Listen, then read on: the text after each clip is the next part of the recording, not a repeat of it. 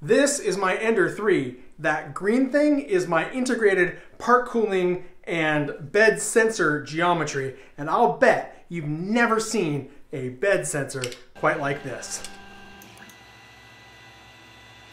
The probe is deployed. The bed has been measured. And the probe is retracted. Awesome. All right, now that you've seen the sensor in action, let's talk about it, shall we? Let's put it into context. Anybody who's watched my channel for any length of time knows how long I've been singing the praises of the BLTouch bed sensor. This thing is great, and the reason it's great is because it directly measures the print surface. It actually touches the print surface, so no matter what you're printing on, it will physically measure where you want the filament to be deposited. Take your inductive probes like your Pinda probe from Prusa, those are measuring a substrate and then having to correct for the thickness of whatever it is that you're printing on. So not good, not good. This is a much better technique. And I really do love it. But the BLTouch suffers from, well, two major issues. First of all is the price, $40. It's still, as far as I'm aware, still costs $40 to buy the genuine thing. And you need to buy the genuine thing, overpriced as it may well be. You have to support original creators. Don't support thieves. Don't encourage thieves. All those knockoffs from China, they went Control-C, Control-V. They don't have the first clue how to develop good products. Now, unfortunately, Antclabs hasn't developed any other 3D printed related paraphernalia or whatever you want to call it. And that's not good.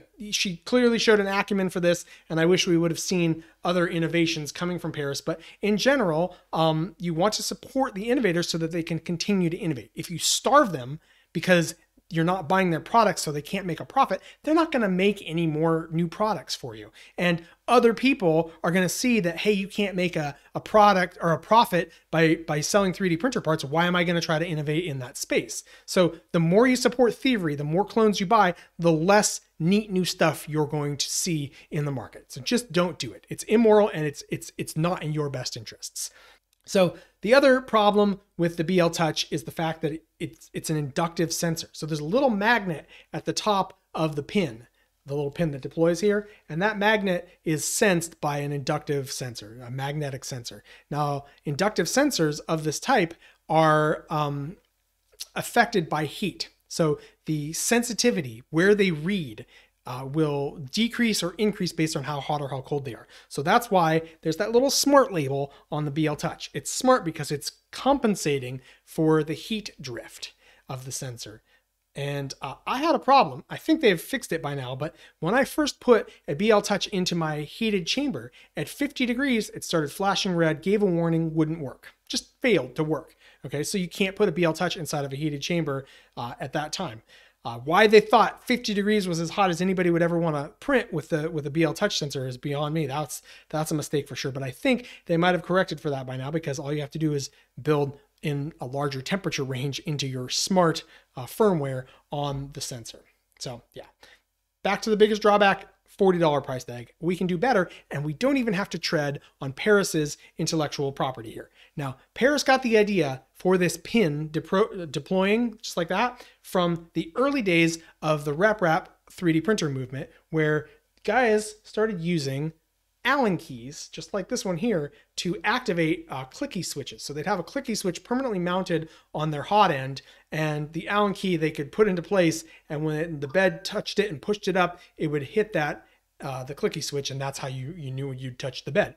So I went back to that same inspiration that Paris saw for her idea, and I thought, hey, why not use an optical sensor instead of a clicky switch? And the great thing about an optical sensor is there's no moving parts, can't break down, right? Nothing can break, you physically fail on you, and it's not going to be affected by the heat. So stick this in a heated chamber, you're going to be fine, right? Fantastic, fantastic. So that's the idea, combine these two. So take a look here on your screen. You can see I found this sensor here today for like $2, let's call it $2.50 with shipping from China. That is darn cheap. The Allen key came in the box, and you'll need like 50 cents worth of filament to print the whole geometry. So that's a total of like $3 for this sensor. Speaking of the geometry, let's talk about that. You can see here the idea is that goes, let's move it up and down vertically.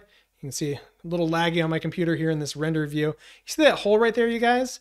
That's going to be the magnet. So this uses a little magnet which you press fit into that hole, and that's what retains the sensor in the upward position. So just pull it far enough away from the magnet, gravity takes over, and the pin falls to the bottom of its travel where it activates on the bed, and then when you push it back up, it's going to be stuck to the magnet. Really simple, and you guys all know the KISS principle, right? Keep it simple, stupid, right? Elon Musk says the same thing. The best part is no part is a famous quote of his. It can't break, can't fail. You don't have to pay for it. You know, so eliminating complexity, this is quite complex. And eliminating complexity is the way to go. So let's do some tests to find out how good my little, Allen key sensor here is compared to the BLTouch, because we all know that the BLTouch is very, very accurate. And I'd like to know just how well I can print using my very inexpensive solution. Here on the back of the printer, you guys can see I put this little flag of masking tape on the Z lead screw. So that's it right here. And I'm going to start this print, and the bed is currently level, so I leveled it with the knobs. But let's just throw this one down, throw this one up, throw this one up, and throw this one down, down. I don't know. That's going to be somewhat messed up. Not terribly messed up, but messed up enough.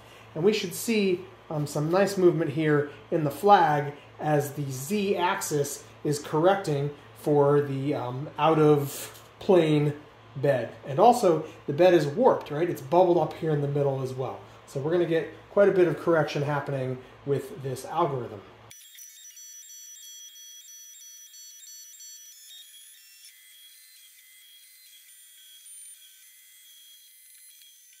Well, this flag isn't having quite the level of movement that I was hoping for, so let me just turn this sideways for you guys so you can hopefully see the flag moving from this angle.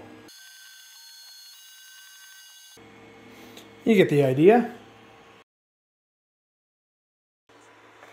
And let's take a look at the result here.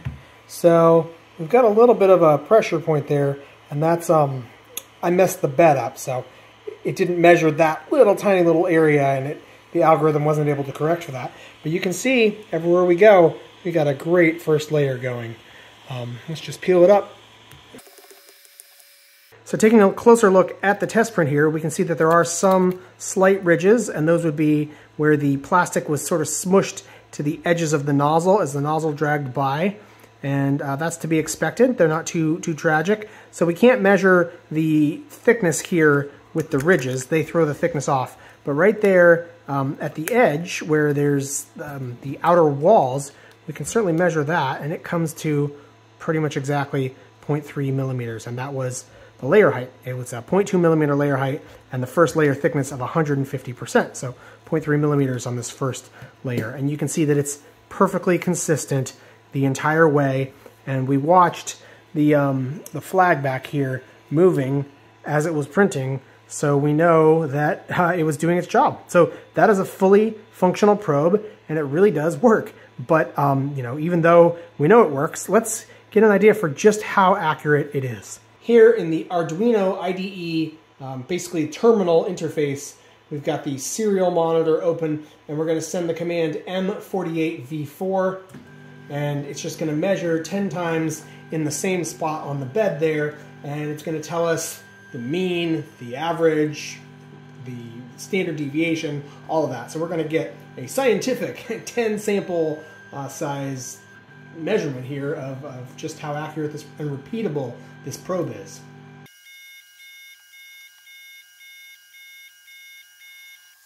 All right, hopefully you guys can read that. Now, the important number to pay attention to, as far as I'm concerned, is the range number there on the bottom, below the finished word. So that's the total range averaged from all of the 10 measurements. And that number here is 0.045. So let's call it 0.45, or let's call it 0.05 because it's easier to talk about. So 0.05 millimeters is the thickness of half of a sheet of paper. So a standard sheet of office paper measures 0.1 millimeters in thickness. So that's kind of big, actually. If you are plus or minus 0.1 millimeters, you notice a big difference on your first layer, and you'll get elephant's footing, or you won't get good layer adhesion to the bed, something like that. And yeah, that's big, but you need to realize that that is a plus or minus number. So in actuality, if you average out the bed probe, in other words, if you get the sensor offset correctly set up, then you will fall right in the middle of that range. So your bed could be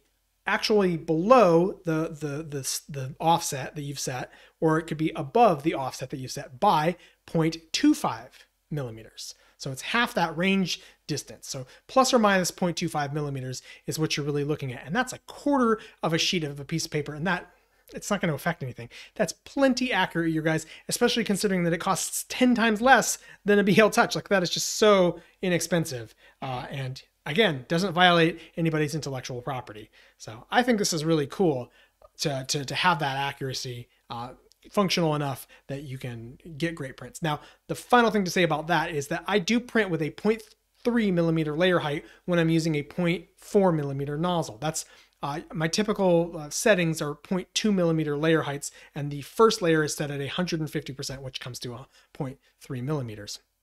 At 0.3 millimeters, 0.025 millimeters is what?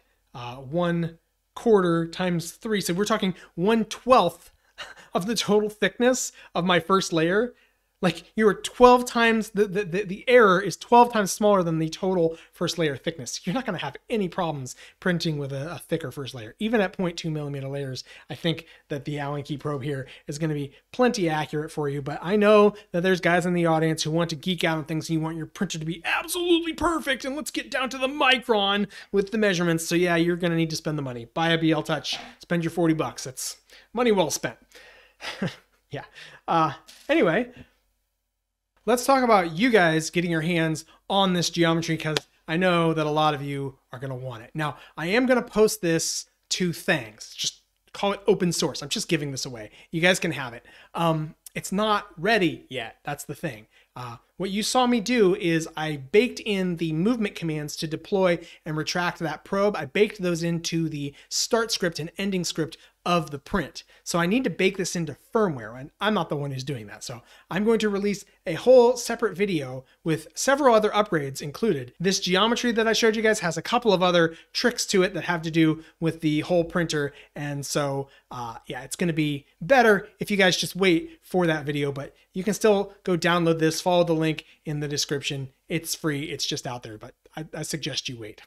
And one of the things that you guys are waiting for is for me to get actually better accuracy. Now, the inaccuracy comes from the wiggle of the probe itself in the tube that it slides in. So there's a tube here in the geometry. You can see it right through there where the Allen key is having to slide inside of that tube. And the slop is needed because we need to be able to make it so that the probe can go up and down with gravity, but at the same time, we want to limit the movement side to side. So there's a sweet spot in there, and it's kind of hard to hit with 3D printing. You know, you get little goobers on the edges of the prints, that kind of thing. They can bind on the Allen key. So it's a trick. It's a trick to get this friction-free slide and at the same time being nice and tight. But I think I can do better than what I've shown in this video. So just wait until the next video for that, because that'll be a big improvement.